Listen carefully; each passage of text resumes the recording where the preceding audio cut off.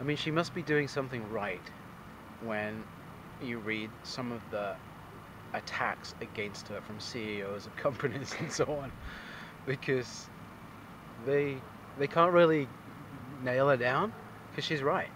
What she's talking about, it resonates, and it brings out the truth, and yeah, she's very inspiring, and she does. I think that's the important thing, is that she's doing things all the time, and that to me is an inspiration.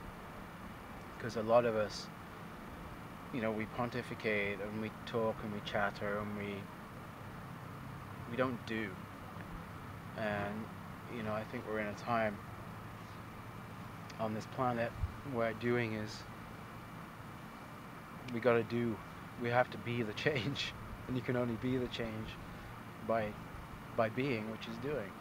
So yeah, and things that she's set up, like where I was for this kind of retreat, was um, Bija Vidyapith, which means Earth University, and it's the way it's set up is it's so inspiring. I'm not going to say it's totally self-sufficient, but it's pretty close.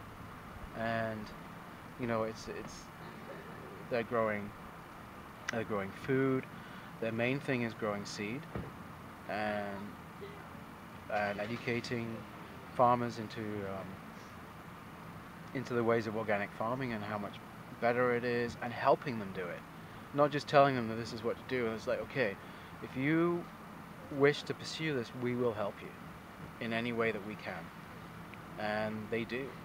Like, for example, if I'm a farmer and I want to go organic, but I can't afford to buy the seed, what Navdanya, which is the overall group that includes Bija Vidyapith, they will give them the seed, and what they ask for is, in return, is a percentage of the harvest when they harvest it. And it's I'm not exactly sure what that percentage is, but it's not it's quite a small percentage, so they're still going to be able to keep going. Mm-hmm. And that in itself is, it doesn't, it's not part of, to see that in action it's amazing. That to me is compassion. It's like somebody wants to change their life, to do so, they need money to do that. But they need, if it's not money, then they need help to do it, and that help is there. That to me is so compassionate.